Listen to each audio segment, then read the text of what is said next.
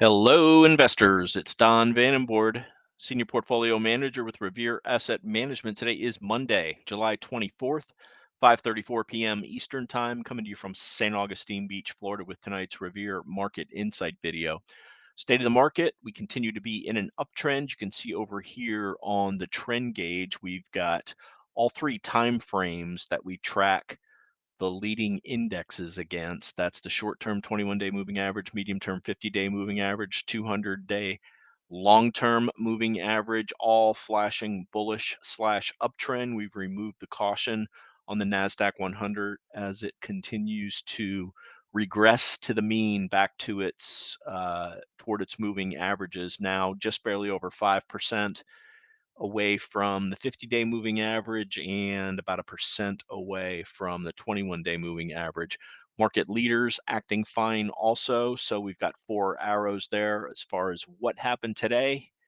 Another tight range day, this time an up day. NASDAQ 100 continuing to lag. Rebalance was finished Friday after the close. Just got the new levels, the new percentages of the big cap 7, and we'll see how that works going forward. Biggest change was AVGO. Actually, now is weighted in the top 7. But if you count GOOGL and GOOG, if you combine them, that's a top 5. So kind of an asterisk there as far as the size goes. So what happened today? RG8 lagged on the day. Not really a bad day for growth stocks. I'd say they finished better than they started. Let's say that, but the RG8 still down 1/3%. S&P 500 closed up 0.4. Nasdaq 100 up 0.16. Dow up 0.5%. Mid caps up 0.1. Russell 2000 small caps up 0.3. Global diversified 60/40 stock and bond up 0.18%. Bonds lagged on the day, rates up slightly. Tight range trading on bonds today. In-house GROTECTION up 0.52%. We'll take a look at the tail of the tape and charts of interest. Let's dive right into it. We're going to start with the S&P 500. And really what we're looking at now is a consolidation. We'll call it a 3-day consolidation. So there was the most recent breakout, which would have been last Tuesday, another up day on Wednesday, pullback on Thursday, inside day on Friday. Tried to poke out higher, but closed back inside the range from Friday. And as I said, tight range day also. So this is really arguably a 5-day consolidation, but the last 3 after 2 up is what we're looking at. So you go up and then you pull back, and as long as you don't break below a recent low, the uptrend is still intact. Let's go to the NASDAQ 100 and notice 3 days below the declining 8 EMA, big difference from the S&P 500. And this is another reason, I keep saying it, why we really believe in an allocation in the S&P 500. We use the SSO to get twice the bang for our buck, but all the rotation that has taken place, there's no way we could have predicted what sectors it would go in. We knew we were going to get a pullback in the NASDAQ 100. We didn't know exactly when. It happens fast. It happens furious. You can see the lack of relative strength over the last 4 sessions in the NASDAQ 100. You can see the relative strength line making slightly lower lows ahead of price. Let's talk about what I mean by that. So here's the breakout, that 372. So let's reference where we were on the relative strength line since then, and you can see relative strength making a lower low while the price hasn't broken back into this base. So the breakout's still intact, but on a relative basis, it's not. This was a pretty strong move up. That's the explanation as to why price hasn't pulled back, but it was a strong move up and a stronger move down on a relative basis over the last 4 days when compared to the benchmark S&P 500. Let's go to The index that lagged for quite a while, but is seeing 1, 2, 3, 4, 5, 6, 7, 8, 9, 10, 11 straight up days on the Dow Jones Industrial Average. Very impressive. Uh, you can see relative strength reasserting itself, getting back above this 21-day exponential moving average of the relative strength line and holding this breakout above the 34,600 level.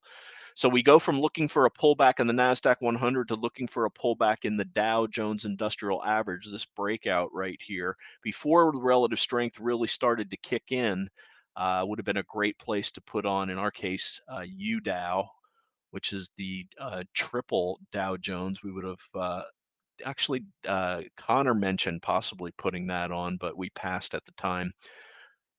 Nice trade, 11 straight up days, as I said. Let's go to mid caps, MDY.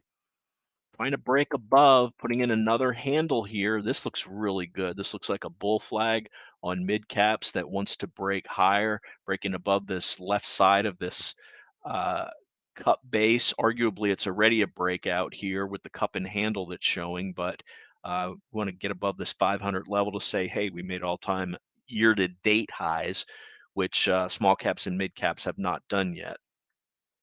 Mid caps here, small caps. You can see 199.26 over here again. What looks like a bull flag being put in place here. And if banks and oils continue to act well, I'm going to expect the mid caps and small caps to break out of that range today. As when they do well, normally mid caps and small caps outperform. So there's the 5 major indexes. Let's look quickly at the VIX. We just kind of had a grind higher today. Poked our head back above the 21 EMA, back below it. Consolidating in the VIX just in a very similar way that we're consolidating on the indexes. Let's go to the dollar. Dollar having another strong day here. 5th straight up day back above the 21-day moving average, back into this level where it broke down from. So now we want to see if this equivalent of the 2809 acts as resistance, since it was the bottom of the range that it broke free from. And if the dollar is doing strongly, that usually means that precious metals and precious metal stocks are not doing so well. Here's the SLV, sorry, silver pulling back for the 3rd straight day, down 1.1% today. GLD pulling back for the 3rd straight day, still holding this 50-day moving average and the 21-day moving average, which is trying to come up through it. This would be a good spot for a bounce higher on GLD. Also a great spot for a bounce higher on GDX. We really need to hold the lows of today and last Friday, which are within a couple of pennies of each other. So you can see the pullback on the gold stocks also. Let's flip over to bonds. Bonds trading in a tight range again today.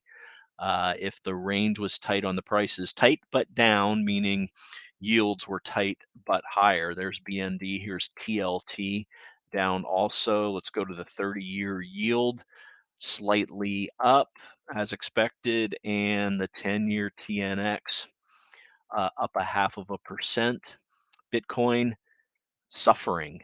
Looked like a great move off of this consolidation last week. And sometimes what's so obvious in the market just doesn't pay off, because we've had really a breakdown now of Bitcoin back below this 50-day moving average. Now, is this going to be a shakeout and we're going to continue back up higher?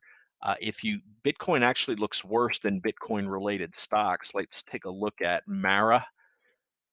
This is a nice bounce off the 21-day moving average. Let's look at Riot.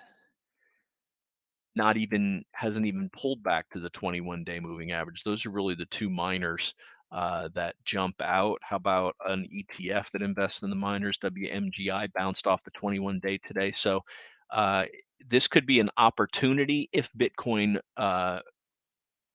regains the range that it broke down from. Let's look at the equal weights very quickly.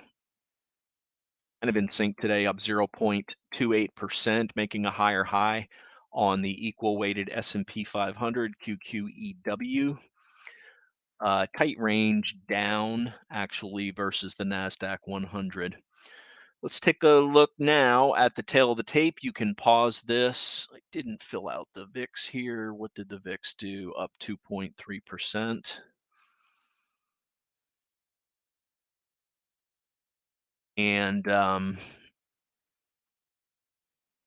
let's hit the news very quickly. So the next 3 days are going to be pretty busy. So after the close on Tuesday, we've got Microsoft and Google, two of the big components in the Nasdaq 100. Then Wednesday, 2 p.m. Eastern time, we've got the FOMC decision. It's basically a lock that is going to be a 25 basis point raise. And then after the market closes on Wednesday, we've got Meta earnings. That's another, obviously, of the big seven. And then Thursday morning, we've got inflation data that the Fed watches very closely, the PCE data. So lots going on this week. Day three of the consolidation after making a high, 10th day above the 80 MA for the S&P. 40th day above the 21-day exponential moving average for the S&P. As I said, we've pulled back reasonably now, just 5.1% on the Nasdaq as it continues to have a mild underperformance. Sector's good today. Oils, KRE, also KBE, the banks, KWEB, PIC. This is base metal miners and emerging markets. On the downside, Bitcoin. Did software come back? Nope, still down a third percent by the end of the day. XLU and XLV, utilities and healthcare with a pullback also. Biotech and gold and silver stocks. The only change we made in-house was to add to NRGU as oil stocks are acting pretty well. Um, don't Now we're not, obviously we're looking at the price relative to this, but the 10 underlying stocks are looking better relative to their charts than the NRGU is, because this is a three times ETF. So when it goes down, it's going to underperform more to the downside. But when it goes up, quite obviously, it underperforms more to the upside. So we base our decision on this based on the 10 individual names that make up this index, not on the index itself. But um, oil stocks with a good day today. Oil continues to trend higher. So that increased our exposure slightly to 1.82%. That's volatility adjusted exposure. And the bottom line for the day, another tight range day. NASDAQ 100, the QQQ lagging after Friday's rebalance. Let's get to some individual names here. And the best performance of the day for the portfolio, and as far as the big stocks go, was Tesla. Tesla says, don't call it a comeback. I never left. So here's Tesla with the breakdown. Here's Tesla with trying to rally on Friday, but failing. Here's Tesla gapping down, and you think the worst, but no. That undercut has put in the low for now. Good level to trade against, 255, and we made it all the way up to 270. 270 is a resistance area now, though, because this is where we broke down intraday from. And if you look over here, this 270 level was critical on the 12th and the 13th. So let's go back to the daily chart. There's the 12th and the 13th action, okay? And that we did close back above the 21-day moving average. Remember, the 21 EMA acted as resistance when we tried to get back above it on Friday. Back to the 15-minute chart. We paused there for a second when we tried to get back above it, but then we did, and then pulled back and held it on the pullback, and it didn't break. So you want to watch that level, the 268-ish area, very close, and then certainly the 255. So if this continues to look like it's put in a post earnings bottom, and this is an outside up positive reversal versus Friday's high and low. Tesla, if that's all the only as low as it's going to go, that's fine with me, and we're ready to add back some of which we sold for that. Definitely a positive day for Tesla today. What else had a good day? How about ON? Uh, Trying to break above this level, hasn't, this 35 and change level hasn't made it yet, but a nice bounce right off the ADMA. Holding the breakout is the key. So consolidating within this pivot plus 5% level is ON. What else had a decent day today? Let's see. Let's go with not a lot of big up moves, but several opportunities uh, brewing on bounces. One that's not working well after its earnings moved down last week was Intuitive Surgical, continuing with a day two layer lower low. hanging right here on the 50-day moving average, again above average volume. This volume that you see here is not a positive for Intuitive Surgical, and it made a nice 13-week run off of the gap up after its last earnings report, hit the pivot plus 20 to 25% area. Earnings came, and that's it. Looks like it needs a base now to clear things out. That's going to wrap it for today. Remember, it's not how much you make in the market, it's how much you can keep. What we attempt to do here at Revere, our goal is when we take when the market is giving, but we don't want to give back when the market wants to take it back. So that's our downside protection. That's our goal here at Revere. And one thing I want to note before I close, in fact, this is something that I noticed today, and I'm noticing it more and more. Remember, William O'Neill was a big proponent of using weekly charts. You see here that Tesla looks like it didn't really even come close to its 50-day moving average on the pullback. Now, I've mentioned this a couple times in the past before, but uh, having weekly and daily charts right next to each other on my big screen today has given, and not just today, it's something that I always do now, has given me a new perspective. O'Neill, using his weekly charts, he would talk about a pullback to the 10-week. You would think with the 10-week that it's always as close to the 50-day as possible, but that's really not the case when something is in an uptrend. When you're in an uptrend and you're closing at the top of your range, the 10-week moving average is only using those last 10 numbers to generate its value. So we came within $2 today, $2.60 of the 10-week moving average on the weekly chart, while on the daily chart, the low of the day was 254, 237. So 15, 16, $17 away on the daily chart. Huge difference. So if somebody told you that we got to pull back to the 10-week and they immediately think the 50-day, we didn't get it on the daily, but certainly close enough within $2. That's less than a percent. $2.60, less than $2 or less than a percent from the 10-week moving average. That's assuming today's low holds. But if you go back and look at weekly charts, and the guys on IBD Live that are experts in this talk about it all the time, how often the 10-week moving average completely contains the big run for a stock. And if this was the pullback, we're very happy to rejoin the Tesla train if it's going to go higher. So we certainly want today's low to hold, but right below that is the 10-week moving average. And then you go all the way down to 237. Tomorrow it'll be up about $2, probably closer to 230, high 238s or 239. But working its way up there, we'd like to see Tesla go a little bit sideways. Love the story, love the future, love the execution. Um, I mean, this is a company that doesn't even have all their products to the production market yet. So we definitely are big fans of the story, but we're not going to let it drop like it did drop 65% last year from peak to trough. That's just not how we do things, no matter how much we like the story. But so take that to the bank on Tesla today. So, and again, remember, not how much you make in the market, it's how much of that you can keep. That's why we have our stops in place at all the time.